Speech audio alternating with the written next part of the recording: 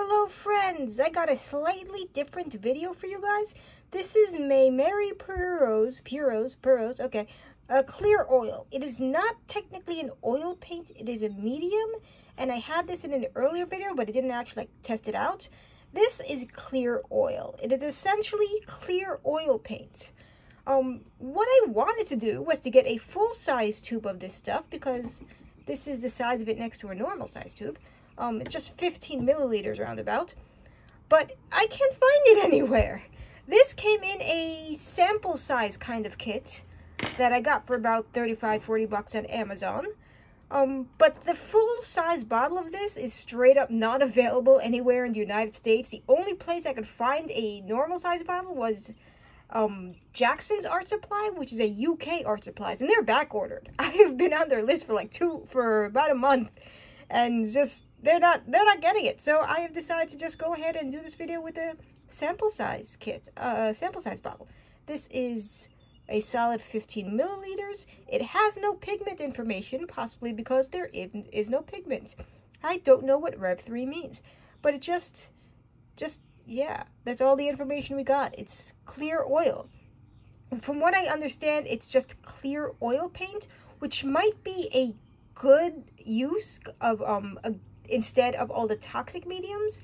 Making oil paints thinner is a big deal in the oil painting community, for those that don't know.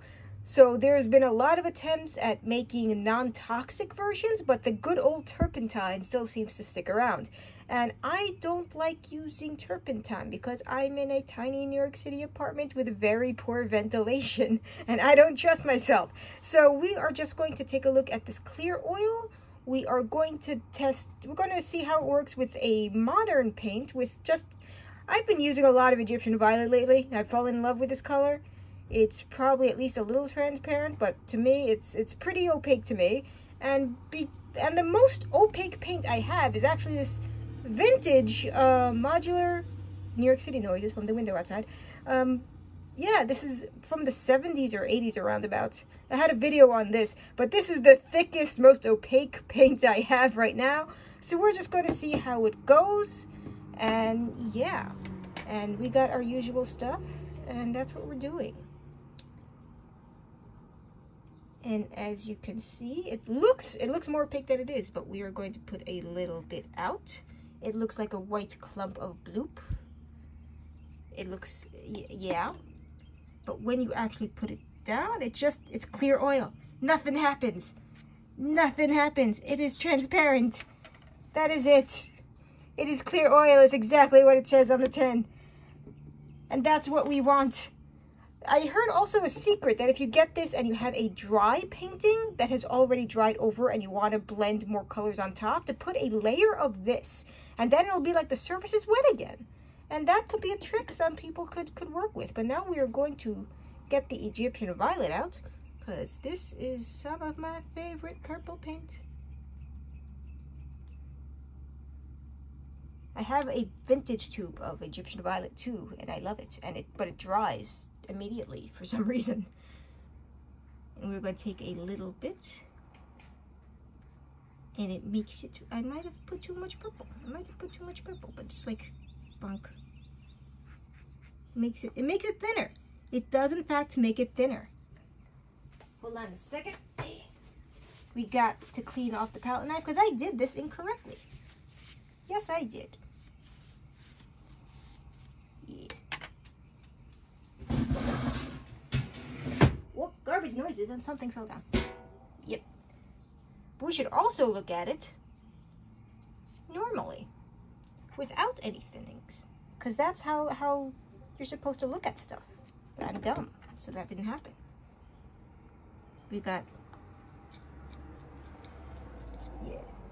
So what this does essentially is just it thins it out, which is what you want, which is the biggest deal in all the deals.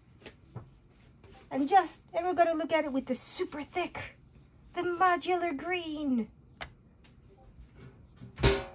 Garbage noises. I'm going to put a little bit more out. Just a little bit more. Just a little bit more. Okay. But also, because I'm pretty sure I didn't do this correctly with the purple, we're going to take a bit And we're just gonna do that a little bit more. And like, look at that. Look at how well that just, yeah. How transparent it gets. That's what, look how opaque that is compared, yeah. So that's what you want from a medium like this. And and it has no fumes. It smells like nothing. And a lot of people will probably be very intrigued by that. Yeah. Now we got the modular green. We are just, it's a little harder to get this out of the bottle because it is vintage. It's older. But also for those that want to look at all the information on the back. It has some pigments. It's from Permanent Pigments.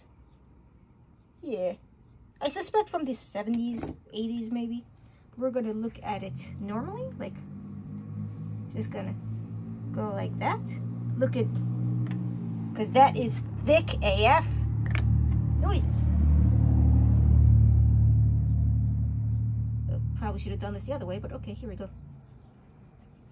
And look how thin. Look what happens.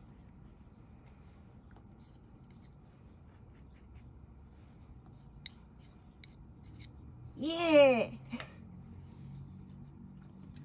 It thinned out. Yes. That's what you want. You want it to get super thin. You probably need more, I think, more gel per oil, like maybe 2 to 1. Because that's like, it could be thinner. You could be doing more with it. But it's definitely something of a good substitute for all the terps.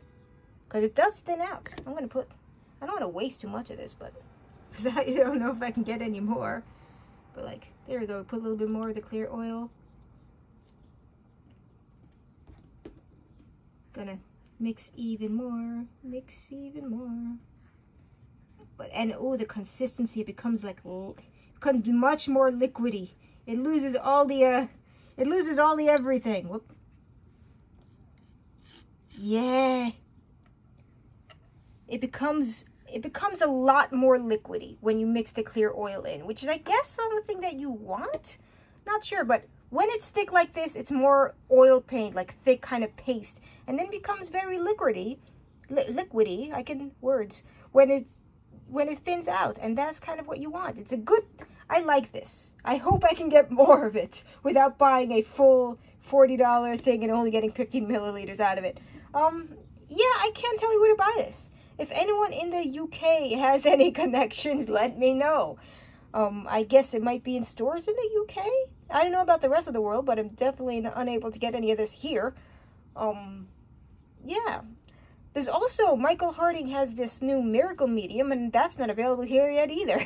And if it does, I'll show you. If I can somehow get hold of that, I'll make a video of that too.